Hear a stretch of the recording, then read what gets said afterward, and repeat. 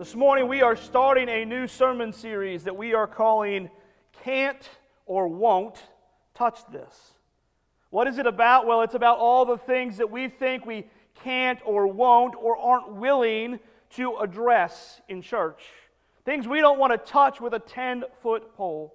Things we just want to leave alone. The third rail. Things we just don't want to talk about. Let sleeping dogs lie. Things we want to say, it's like a hot potato and I don't want to be left holding it. You take it, you take it. Or one of my favorites, an elephant in the room. Now, there are probably dozens more of phrases like that we could use. Something everybody is aware of, but nobody wants to talk about. Kind of the story of my life in preaching the gospel a lot of times. Things that God says, hey, this is what you need to preach on. And I'm just like, I don't really want to do that. That seems uncomfortable. But we have to do it anyway, right? We all have things in our lives that God wants to address, and that is why we have His Word. And so as I speak to you today, and as we speak throughout this series on things that we just don't want to touch with a 10-foot pole, understand that it comes from two places. It comes from a place of love from me, and it comes from a place of Scripture, of God's holy Word. Now, as I was researching these phrases that we use, elephant in the room, hot coal, don't touch it with a pole, all that stuff, I went down a little sidetrack. I started studying and learning about elephants because I have a little bit of ADD in my life and I want to be distracted. And so as I was learning about these elephants, I came across something I thought might be a helpful introduction. This is advice from an elephant. Y'all with me? Make a big first impression. Don't work for peanuts. Be all ears. Know when to put your foot down. And always be ready to charge ahead. Wisdom from an elephant this morning. Who would have thought you'd hear that in church? I've never once preached on an elephant in church before. Well, this morning we are going to jump into the Scriptures, though. That's where we really need to get to the heart of this series. I want to see if, as we read this Scripture, if you can discover what the things are we don't want to touch in this passage from 2 Corinthians. This letter that Paul writes to the church in Corinth. You can follow along in your Bibles or on your phones or up on the screens this morning. Now we make known to you, brothers and sisters, the grace of God given to the churches of Macedonia, that during a severe ordeal of suffering, their abundant joy and their extreme poverty have overflowed in the wealth of their generosity. For I testify they gave according to their means and beyond their means. They did so voluntarily, begging us with great earnestness for the blessing and fellowship of helping the saints. And they did this not just as we had hoped, but they gave themselves first to the Lord and to us by the will of God. Thus we urge Titus that just as he had previously begun this work, so also he should complete this act of kindness for you. But as you excel in everything, in faith, in speech, in knowledge, and in all eagerness, and in the love from us that is in you, make sure that you excel in this act of kindness too. I am not saying this as a command, but I am testing the genuineness of your love by comparison with the eagerness of others. For you know the grace of our Lord Jesus Christ, that although he was rich, he became poor for your sakes, so that you by his poverty could become rich. Now the story that's taking place here, that Paul is writing to this church in Corinth, this second letter to the Corinthian church. And in chapter 8, as we get this little backstory for you, about 2 years prior to this letter, there had been a great famine in the city of Jerusalem, the very home, the infancy of the early church. And Paul has asked that all of the non-Jewish Gentile churches from around the Mediterranean world, their world, that they would assist these poor Christians in Jerusalem in their time of need. And Paul, being the great leader that he was, believed that it would be important to help, but it would also promote unity within the larger church. These non-Jewish churches helping the Jewish folks. It would bring them together in the same hope and faith they shared in Jesus Christ. And Paul is addressing the big elephant in the room, if you will.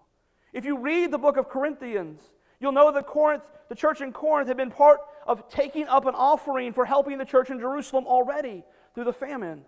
But for whatever reason, when they get to this point, they had stopped collecting that offering. They had stopped supporting that project. And Paul was saying, hey, look at what the Macedonian church is doing. Look what they've done. This church in Macedonia that has been incredibly afflicted by poverty of their own and persecution of their own, in spite of that, they have chosen to be incredibly generous toward the church in Jerusalem. Now, Paul is saying to the Corinthians, hey, you need to follow their example. You need to get back to what you were doing, because that's what God wants you to do.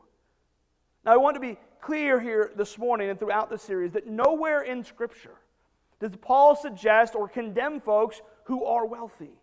In fact, you and I are blessed to be among the most affluent people in the world. Now, you may not feel like that. You may see the bills piling up. You may see the pressure of day-to-day finances and say, I'm not wealthy. But I will remind you of what I've said many times. The average household income, if you have a household income of $32,000 a year, you are in the top 1% of earners in the world. Top 1%.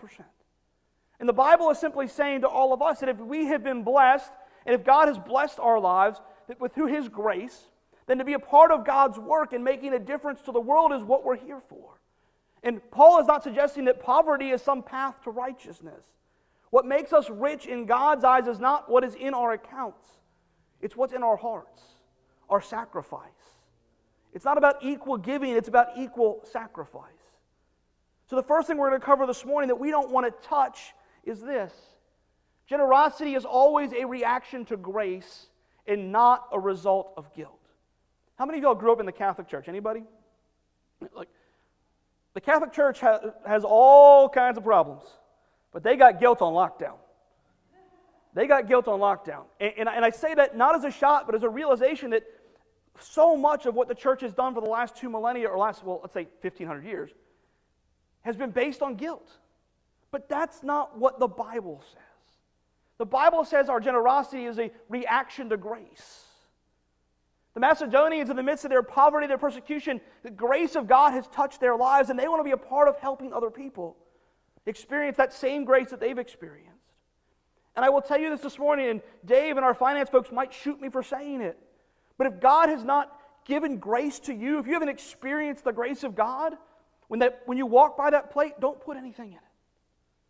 Because the grace of God, the generosity is a reaction to the grace, not a reaction to guilt. We should never give out of guilt. The first motivation to give should never be a write-off on our taxes. The first motivation to give should never be to make sure that everybody else knows that we give. That should never be the motivation for our generosity. It should be driven only by the grace of God. God has graced my life, and because God has graced my life, I want to make a change in the world. Because God has graced me with forgiveness and mercy, I have to make a difference. Not because the world says I do, but because I have to as a means of response. I want other people to discover what I've discovered. That God has graced my life, and I want that for them as well. The Macedonian church had every excuse not to give. They were in affliction, they were in poverty, they were being persecuted. And I'm not going to get into the excuses that you and I make about our generosity. But one of the ones that we struggle with that I hear most often is this: I'm not sure what's going to be left at the end of the month. I'm not sure what I'm going to have left, so therefore I can't be generous. I've got to make sure I have enough left over. And if there's enough left over, I'll give something to the church. I will tell you this, Robin and I learned early in ministry, one of the best decisions we ever made as a couple was to begin to give generously according to our income, a gift to God. That check came off at the very first of the month. As soon as the paycheck came in, the first automatic payment that went out was the offering. And you know what we found? When we got to the end of the month, we were no longer worried about leftovers. When we finish communion here in a little while at the end of the service, even in our little pandemic version of it, when we break the bread, there will be crumbs. God is not interested in our crumbs. God wants first fruits. And when we begin to make that commitment to make God a priority in our lives and we give to God first, there will always be enough left over at the end of the month. It's amazing the way God works. There's always more than enough, and our lives have been blessed beyond any measure that we could comprehend. And we'll continue to be blessed if we can choose to put God first. And maybe we don't make a ton of money. Maybe you do. Maybe it doesn't matter how much you make. When we first started giving, Robin and I, we didn't make very much money. We were both working in retail. Don't make a lot of money doing that. And I would tell you this, I'm also not very good at math. I've confessed that to you before. Math is not my strong suit. But I have found one piece of math that I really enjoy. 5 plus 2. You know what 5 plus 2 is? Not in my math, it's not. 5 plus 2 equals 5,000 with a remainder of 12. That's what Jesus said. In the hands of Jesus, Jesus asked the little boy what he had, and what did he say? 5 loaves of bread and 2 fish. And what did Jesus do with that? He fed 5,000 people, probably more like 15 or 20,000, and had a remainder of 12 baskets left. That's what God has the power to do. God says, bring me what you have. Bring me what you have, pray over it, and just see what I can do with it. So I believe that the desire to give is a gift from God, based on the grace of God, and it brings glory to God. That's what generosity is all about. That's the grace of God. Let me give you another thing we don't want to touch with a 10-foot pole out of this scripture. Generosity is not what God wants from you, but what God wants for you. Let me let you in on a little bit of a secret. God doesn't need my money, and God doesn't need your money. Everything on earth is God's. Money is not an issue with God, but God knows it's an issue with us because it gets in the way of our love for God. What we have gets in the way of honoring God and glorifying God. He doesn't need what we have. We need to give what we have. He wants us to experience the gift of generosity, the joy of participation, the joy of being in partnership, the joy of transformation of lives. And that leads me to the next one. Generosity is when we feel our giving. When we feel our giving because we are invested in what God is doing in the world. I love what verse 3 and verse 4 say. For I testify they gave according to their means and beyond their means. They did so voluntarily, begging us with great earnestness for the blessing and fellowship of helping the saints. I've been a pastor for a while, and I can tell you that nobody has ever once come and begged to give an offering. Nobody has begged to give. Where I've had to say, no, I know you can't afford this. No, let me give it. Let me give it. I've never had that conversation. I've had thousands of conversations about why people can't give, but I've never had someone beg to give. Why did the Macedonian church beg Paul to let them give to the church in Jerusalem? Because they wanted to feel that it was a privilege to share in the work of God, to have a stake in the work of God. Years and years ago, there was a fellow who was facing the pressure of tithing. He went to his pastor, and his pastor said, I've done the math on this thing, on this tithing thing, this 10% thing. He said, I make, that's a lot of money. I make X amount of money.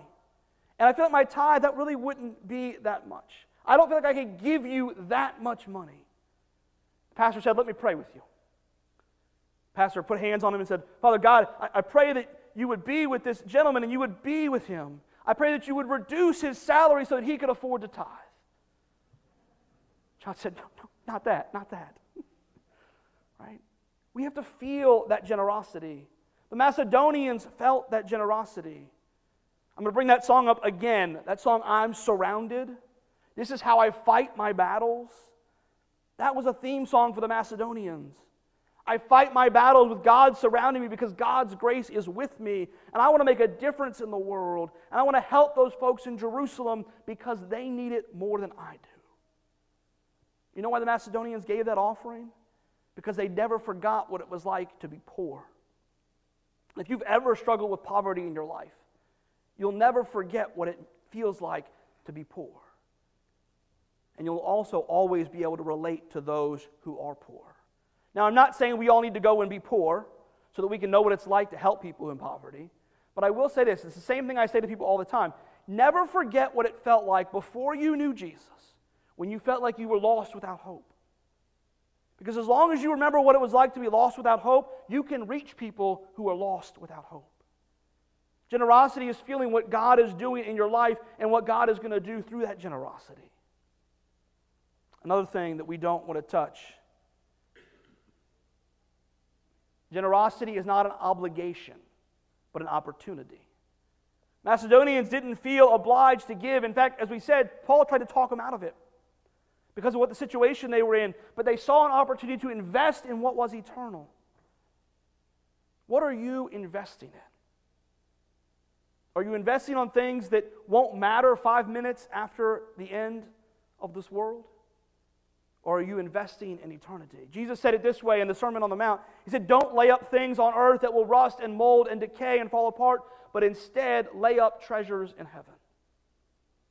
As I was thinking about this week, I began to sort of do a back of the envelope, just rough calculation, as far as I can recall, of what my wife and I have given to churches in the last 12 years or so. And while it's not a lot of money in a grand scheme of things, it staggered my mind that we have given that much money compared to what we've brought in. And I don't say that to broadcast it or be proud. I am humbled by that, because I know that whatever has been given, God has taken it and manifested it and multiplied it tenfold and more. And that excited me. We've poured into people. Even when we were not engaged in church at one point, we were just sort of showing up and sitting in the pews. We poured into people. We poured into ministry. We invested in the kingdom of God. We didn't wait to hear the word from Jesus as, well done, thou good and faithful servant. We didn't wait until we had a lot to be a significant gift. We gave what little bit we had and trusted God to do the rest. Jesus also said in Mark 8, he said it this way, what do you benefit if you gain the whole world but lose your soul? A couple years ago, I had the opportunity to go to Ethiopia to help build water filtration systems for folks who lived out in the country of Ethiopia, out in the country part of the country. With a group called Hope Mission. Ethiopia is one of the poorest countries in the world. Folks we're helping with don't really have much concept of money. Everything they do is based on bartering. But they have a little bit here and there. And as we went to this village and we built their water filters for them and we played with the kids and we got to know the folks a little bit, we were getting ready to leave. And they stopped us and said, you can't leave yet. There's two things we have to do. One is an Ethiopian coffee ceremony, which is a very important part of Ethiopian culture, and that was really cool. But the other thing was, when we were walking out the door, they handed us a little mini case of those little tiny, like airplane Coke cans, those real tiny ones. They handed one to everybody. And the only thing I could think about was, how much did this cost you? Like for us, yeah, go to 7-Eleven and pick up a can of Coke. But for these folks in Ethiopia, that's at least a month's worth of income to give us that Coke. They wanted us to feel their generosity. They wanted us to experience their generosity. And I don't know if I've ever experienced greater generosity than what I saw in that village. You know what the per capita income in Ethiopia is? $850 a year. $850 a year. And the area we were serving in was a much more impoverished area than that. There's this thing called the World Giving Index. Anybody heard of the World Giving Index? World Giving Index measures countries based on 3 criteria: giving money to good causes, volunteering to serve, and helping others. The World Giving Index. Ethiopia is ranked 167th in the world in income. You know where they rank on the World Giving Index? Number 15. 15th in the World Giving Index. Now, the United States, we're a very generous nation. We have tons of money. We give tons of money. But as I said earlier, God's not interested in a number. God's interested in sacrifice. God wants to know how much you're sacrificing. God looks at that. The U.S. is number 5 in the world in income. Number 5. Can't beat the people in Luxembourg. Can't beat the people in Switzerland. But we're up there. You know where we are in the World Giving Index? Number 19. Number 19. We're below Ethiopia. Below countries like Kenya. Just like the Macedonian church, the Ethiopian people have a heart to give because they understand what the grace of God has done in their lives. Pope Francis said it this way: we all need to be evangelized by the poor. We need to be evangelized by the poor. Generosity is not an obligation, but an opportunity to invest in the eternal. Next one is this. Generosity is unleashed when we give ourselves fully to the Lord. Buckhall, I would ask you, have you given yourselves fully to the Lord? Listen to what Paul says. And they did this not just as we had hoped, but they gave themselves first to who? The Lord, and to us by the will of God. Before they gave themselves to Paul, they gave themselves to the Lord.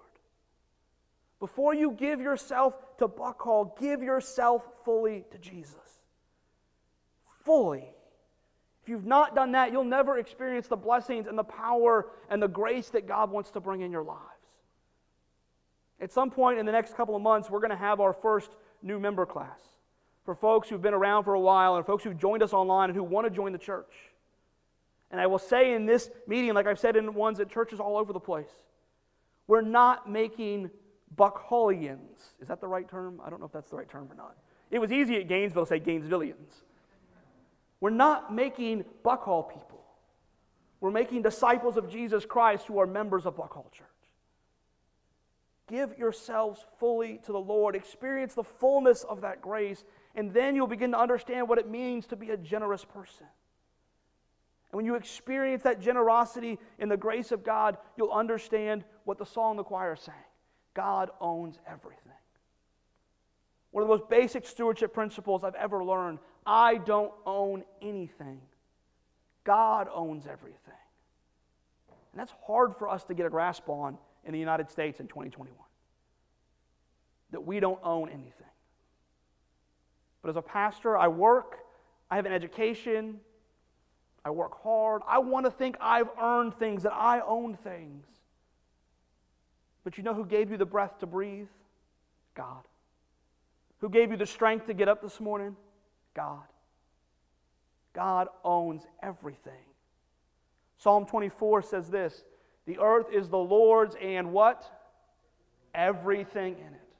The world and all its people belong to Him. For He laid the earth's foundations on the seas and built it on the ocean depths.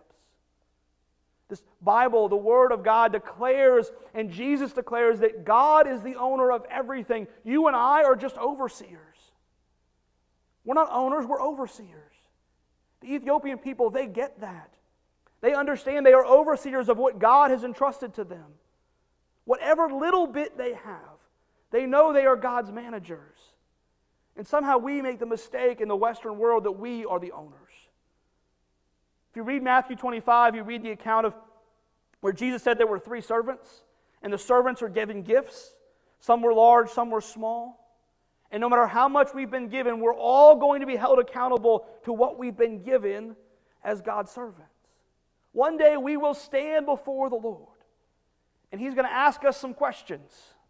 I don't know what those questions are going to be. I'd give you a cheat sheet if I had one, but I don't have one.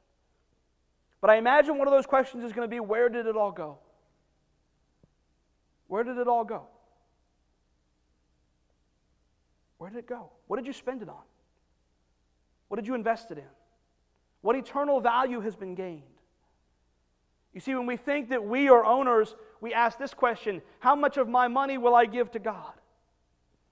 How much will I write that check for? How much will I swipe that card for? Whether it's at Buckhall or wherever you go to church. But overseers ask this question, how much of God's money will I keep? How much of God's money will I keep for myself? Now, the Old Testament rule that many follow is the tithe, 10%.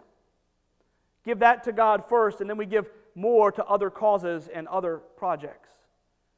But again, it's not how much of my money am I going to give, how much of God's money am I going to keep for myself? And I believe this to be true. When you and I, when we give, when we see the Macedonians who gave generously, the Macedonians enjoyed what they had more. And that Ethiopian villagers, when they gave us those Coke, they enjoyed what little they had even more. And when we give to the Lord, what we enjoy so much more, what's left. And I want to encourage you to try that. Try to give as much as you can and see how much more you enjoy what's left. I have never met a disciple of Jesus Christ who says, you know what, I wish I had given less to the Lord. I've never heard that. I've heard a lot of people say, I wish I had done more. Once we give to God what is first and what is best, and don't give God the crumbs, that generosity becomes contagious. It becomes contagious. I know it's a bad word in 2021, but it's a good word for our generosity to be contagious. I want to give you this word from the Corinthians passage, verse 7. Paul says this to the church. It'd be helpful if I had the scripture. But just as you excel in everything, in faith and in speech and in knowledge and in complete earnestness and in your love for us, see that you also excel in the grace of giving. I am not commanding you, but I want to test the genuineness of your love by comparison with the eagerness of others. I went back this week and I looked through our financial giving for the last year or so at Buckhall Church, just out of curiosity. And it's amazing how generous the people of Buckhall are. Now, that's a big elephant in the room. We don't want to talk about generosity in church. But let me tell you this as a pastor, and we have Pastor Paul preaching to the church in Corinth. Let me tell you this morning. I was curious, knowing what the average annual income in our zip codes are. And by my best back-of-the-envelope calculations, 64% of our congregation has given $1,000 or more to the work of the Lord at Buckhall in the last year. That's a good number. You realize in most churches that number is about 25%.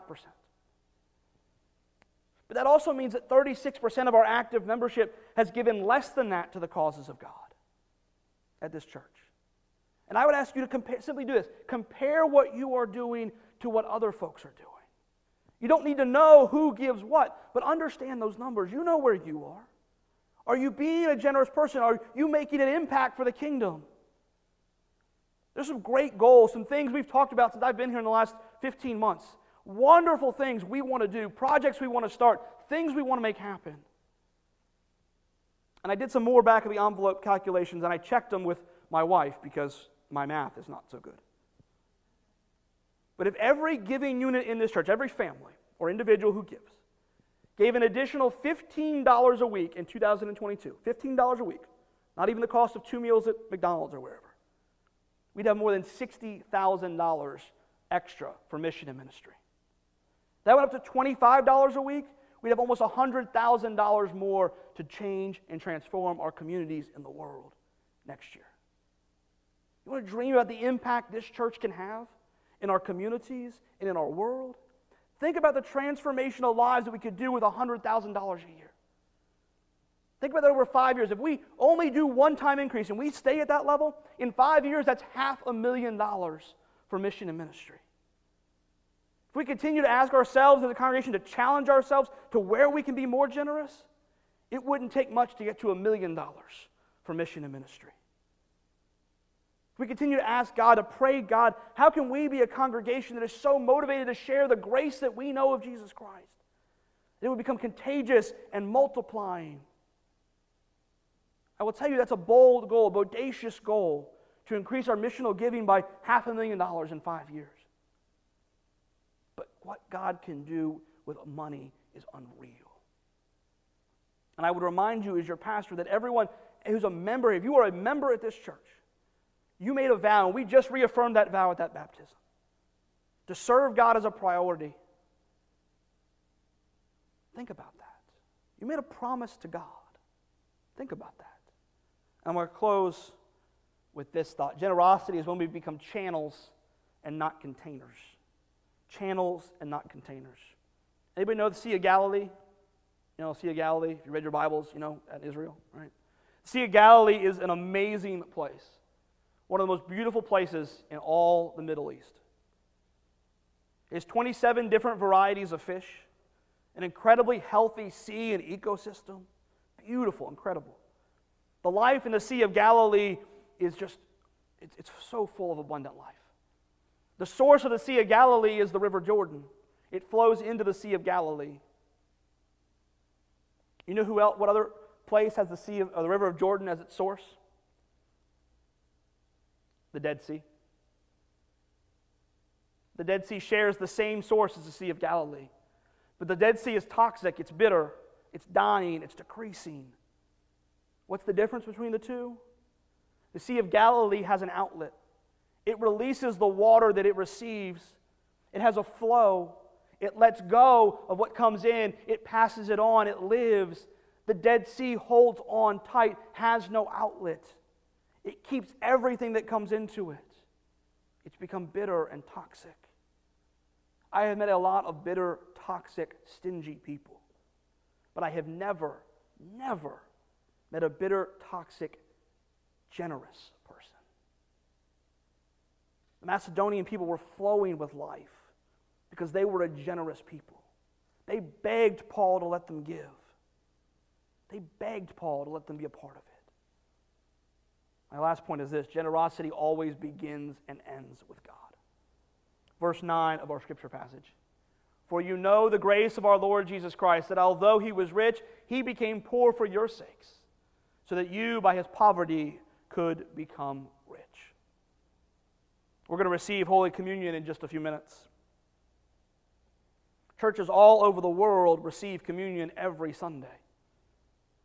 We will come to this table knowing we represent 1%, the top 1% of wealth in the world, wealthier than 99% of the world. We've been graced, we've been forgiven, we've been blessed. And we receive communion with millions and millions of Christ followers that have been graced by Jesus' death and his bloodshed, but who don't have the financial resources we do. As you receive this sacrament, know that Jesus became poor for your sake. When Jesus walked on this earth, he left the splendors of heaven, the riches of heaven, to become the Savior, born as a baby in a poor little manger. Didn't have anywhere to lay his head. Had to borrow a coin to do a sermon illustration. Had to borrow a donkey to walk into Jerusalem. Had to have a borrowed tomb to be buried in. Jesus didn't own a single thing. Why?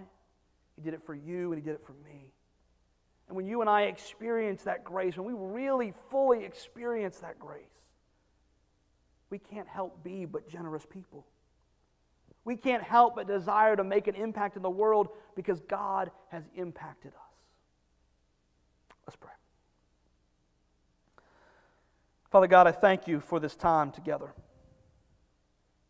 I thank you that right now as we gather with your disciples all around the world, many of them living on far less than we could even imagine. Help us to remember that they are full of joy because they know your grace has saved their life. That joy has nothing to do with what they hold on to. The joy has to do with what they give. I thank you for this church. I thank you for all the people who are part of this church, who have given so wonderfully and so graciously. People who serve graciously. People whose lives have been touched by your grace. And I pray, Lord, that all of us today, that we would receive that grace.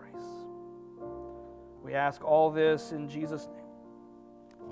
And all God's people said, amen.